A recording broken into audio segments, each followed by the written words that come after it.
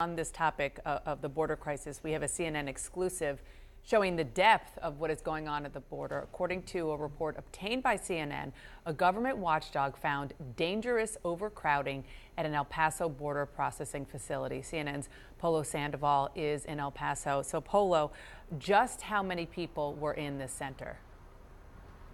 Up to 900, Dana, in early May, in a facility that's meant to hold only about 125 people.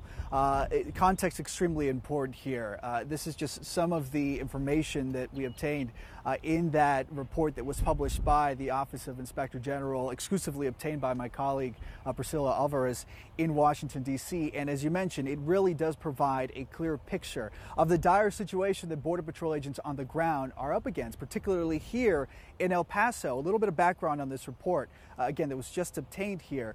Investigators with the Office of Inspector General visiting 7 locations here in the El Paso area, 2 ports of entry and 5 Border Patrol run facilities. One in particular, the El Paso del Norte Processing Center, not far from where I'm standing here, which is that one that has a capacity of about 125 people. In early May, it held anywhere from 750 to 900 people, according to investigators. And there were some cells here, Dana, that were equipped to handle only about 35 people.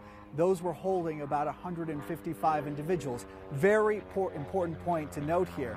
This is basically going with what we continue to hear from high-ranking DHS officials, what we've heard in Congress, what we have heard here on CNN Air when the chief for Border Patrol spoke to CNN, addressing the situation for agents. These are men and women in uniform who are tasked with handling this large flow. And finally, I should mention that there is corrective action that needs to be taken according to this report, and DHS officials are recognizing the findings in this OIG investigation. The system is simply not prepared for what is going on down there at every level. It's really important to keep shining the light on it. Thank you for bringing us that exclusive, Polo.